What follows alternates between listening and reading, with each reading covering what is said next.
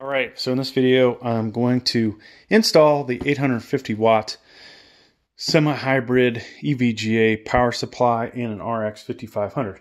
Now, I can't stress enough that you probably should not follow in my footsteps.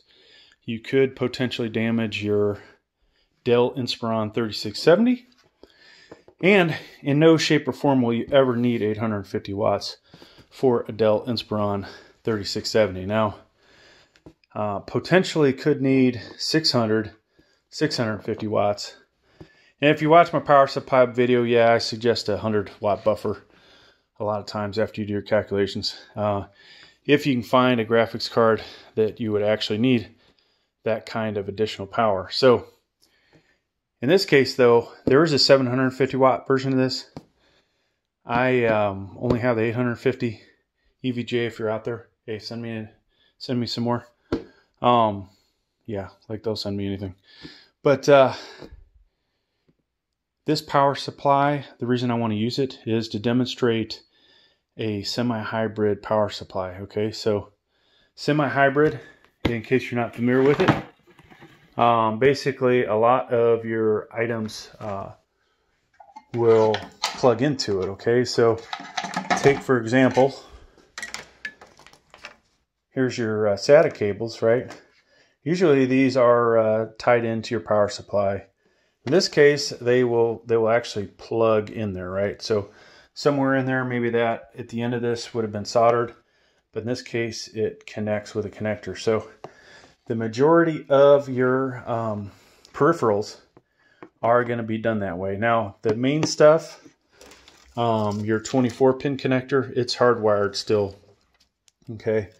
And then there is one graphics card connector that is on here. Now, if I had multiple graphics cards, which you can't do with this setup, this would have another rail that would have that on there. Okay, so this is complete overkill for this. But I just, because of how the ugliness of the 600 watt looked, I'm hoping this will look cleaner inside there. Okay. So if you guys remember the 600 watt installation, we had, this is a regular power supply, right?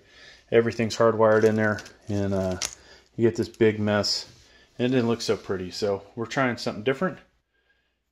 All right, folks, good news. Unlike the 600 watt power supply, I don't actually need the standoffs to get this in. There's actually clearance here, so they've moved the power plug more towards the center, where when you do the 600 watt and 500 watt, it obstructs this. So hence why in other videos you see me use the standoffs, and I may have noted those in the beginning of this, but we do not need them in this installation. All right, so I'm actually pretty happy about that. And of course, we can't do this with one hand. All right, so I have fastened 4 spots, and once again, this is the 850 watt EVGA bronze power supply. So 80 plus bronze, 850 BQ. Now, this power supply isn't cheap, folks. There is a 750 watt one, which may have the same bolt pattern and not cause the same issues. The other thing is, this thing wasn't cheap.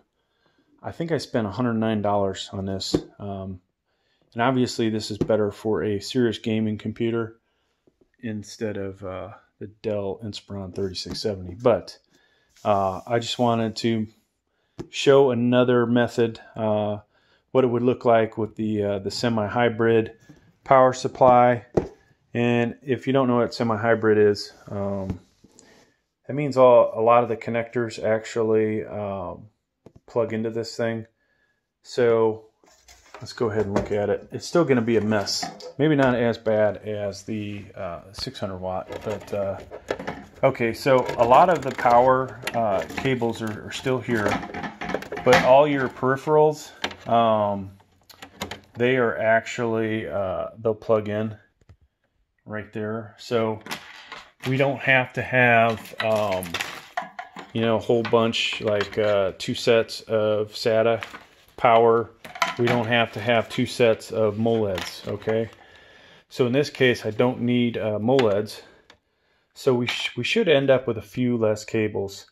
Now I'm still going to have to stuff them all in there, and it's still going to look kind of ugly, but at least, you know, there'll be a few less. And hey, I'm making another video showing you 850 watt.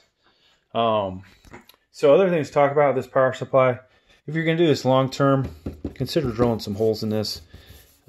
Get some of this hot air from the power supply. Now this is definitely going to be hotter than the other power supplies. Get some of that hot air out of here. Ideally, we would have been able to mount it the other way and have the hot air, you know, blow basically into the graphics card. Whether that's a good thing or not, I don't know. But you'd have to either create your own mounting plate, which is doable, or drill additional holes in here, which could be done. But me, I'm not sure I want to doctor this thing up too much, because one day I'll probably sell it. So another advantage of this power supply, beyond the fact that it's got a ridiculous amount of power for what we need, is these bolt holes line up perfect, and the power plug actually clears the frame, okay? None of the other power supplies have I ever tried, except for the Asus 365 watt one, ever cleared that frame. So I'm able to get all 4 screws in here, which is nice. Now negative, it is not mounted so that the fan blows outwards. When I say outwards, so the fan is blowing into, unfortunately, the frame. So if you don't care about your Dell Inspiron 3670, put some holes in here somehow. Get some of that hot air out of there. Ideally, maybe you'd put a mounting plate in here and mount this so it's facing this way. All right. But in this case, we couldn't get that done. So you could possibly drill different holes in here as well. But some kind of mounting bracket, I said mounting plate, but mounting bracket might work a little better. All right, so if you've ripped your other power supply out, sorry I didn't show that in this video, but it was already out. Check out my 600 watt one in case you need complete step-by-step to that point. So this is your CPU power connector. We're going to take this and hook this guy onto it. Now, this goes on a certain way, okay? So you see that thing that sticks out? You got to line that up with those guys. So I'm not going to be able to do this one-handed, but I'll show you what it looks like after I do it. All right, so I've got it lined up, and they will snap in there. Boom, that's done, okay? So we eventually will want to put all this mess over here. It would be nice if we could use some zip ties and make it look prettier, but probably not going to happen. So what I do have here is an extra CPU cable, which we don't need. That's one of the benefits of this power supply. If you build your own gaming computer, you could potentially do some serious overclocking. That was the whole point of getting this power supply. All right, so we got that done. Here is our GPU connector. We'll use this in a little bit when we get the power supply in. 24 pin, okay. So I've already put it in. Here is your 24 to 8 pin. Hopefully I'll have a link down below. You definitely will need this to make it work. These also go on here only one way.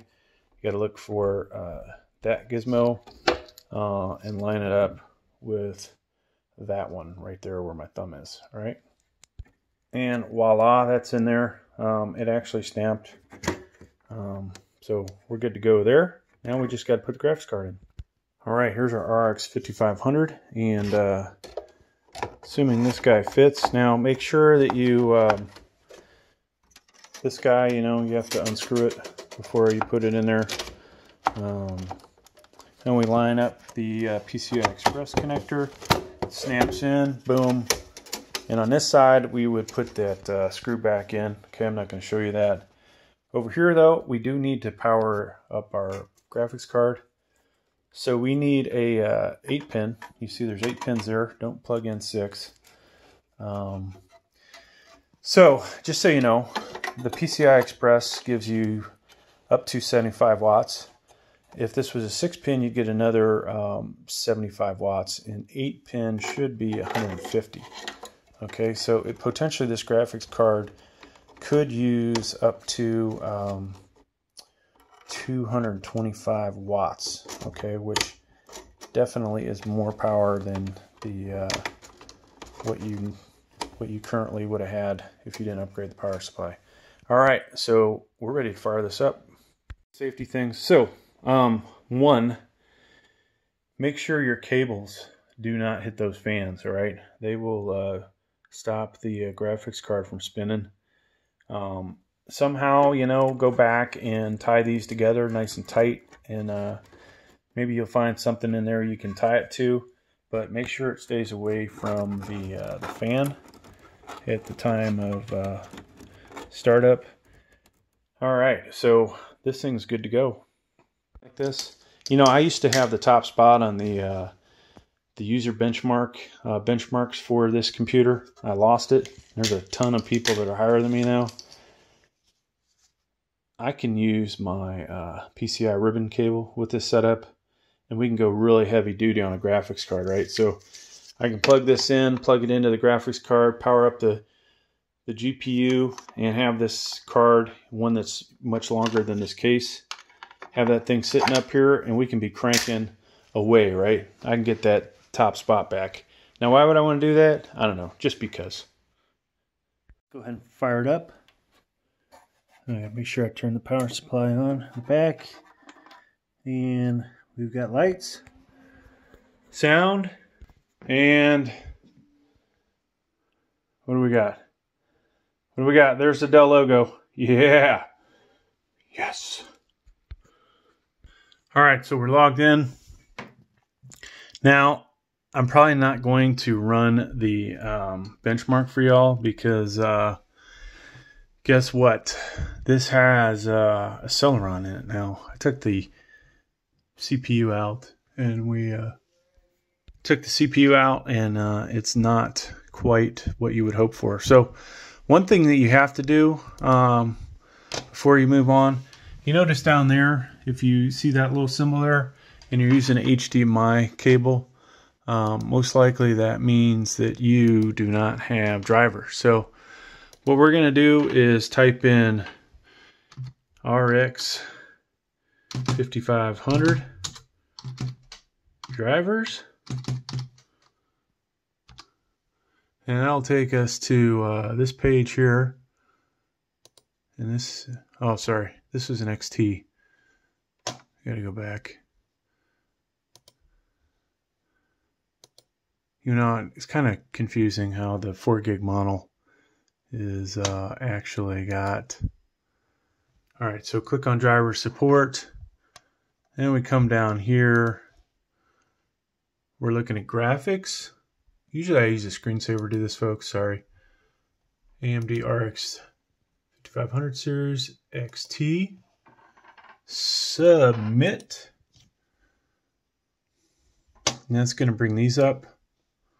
No thanks, I'm not giving you feedback. All right, so there's our driver. I'm going to download this, and I'm going to spare you guys from it, but I would click run here, and boom, we'd be good, right? So that's all you got to do, folks. Thanks for checking out the video. Please like, please subscribe.